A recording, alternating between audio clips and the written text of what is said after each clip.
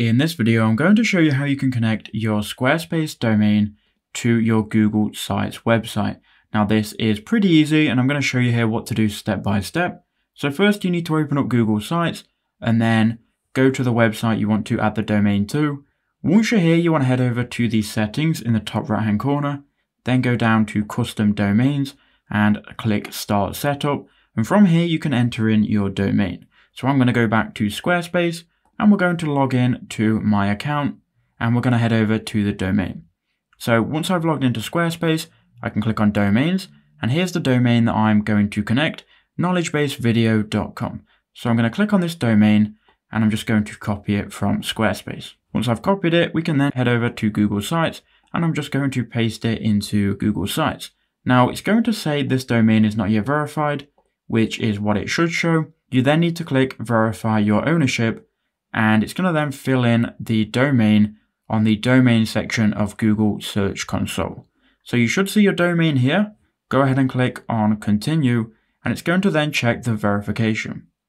Now you need to verify that you own that domain before you can connect it.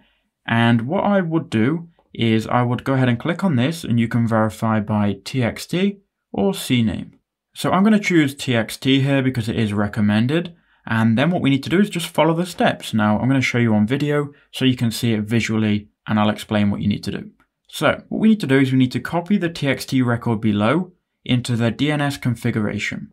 Now this sounds quite technical, but really it is quite easy. So you want to copy this to the clipboard. So click copy and you'll see it says copied to clipboard. Now all we need to do is go to Squarespace, go inside of your domains dashboard, head over to DNS, then scroll down, click add records, and we need to go to type and we need to add a TXT record.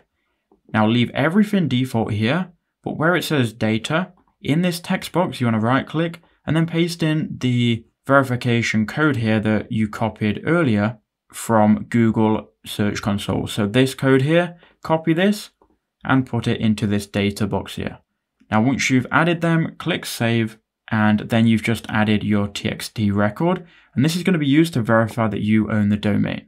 If it says host required, just type @ Okay, so it's now going to say a custom record was saved. Here is your TXT record. So now head back to that tab, which is going to be Google Search Console, and we can go ahead and click verify. Now Google Search Console are going to look for that TXT record. And if you just followed along and clicked where I did, it's going to say ownership verified. So now we can click done. Now you want to head back to your Google Sites and back to this page. Now you just need to cancel out of this and just re-enter in your domain. So I'm just first going to copy it so it's easier. So cancel out of this and then just go back to settings, go back to custom domains, start setup, and then enter in your domain again. And this time it's going to be valid because it recognizes that you own the domain and you validated it. Now you can click next. And now what we need to do is we need to add a CNAME entry. Now again, this sounds quite technical, but in reality, it is very easy. So under CNAME value or alias, enter www. So we go back to Squarespace. And again, we're on the dashboard. We're inside of DNS settings. We then need to scroll down to custom records. We need to click add record. And this time we're adding a CNAME record. So click type, CNAME, and make sure the host is www, which is what it said to enter here on Google Sites. So now in the CNAME destination, enter this here in bold, include period at the end.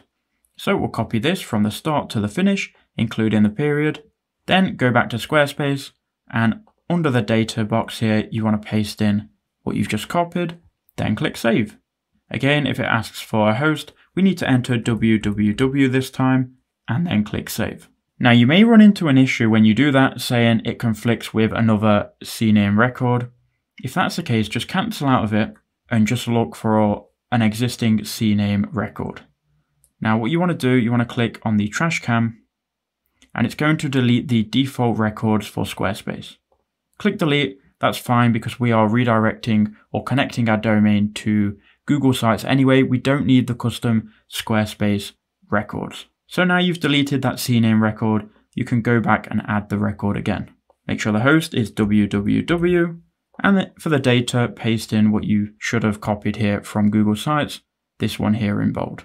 If this is a bit confusing for you, you may need to slow this video down or watch it again, but really all you're doing is adding 2 records.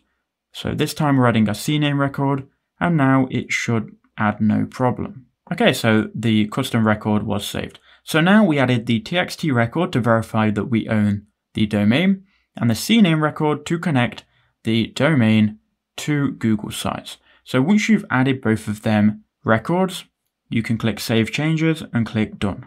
So now it's going to connect your Squarespace domain to Google Sites. Now this may not update straight away, but within 24 to 48 hours, it will be fully working and updated. So let's just go to the domain and see if it's working straight away.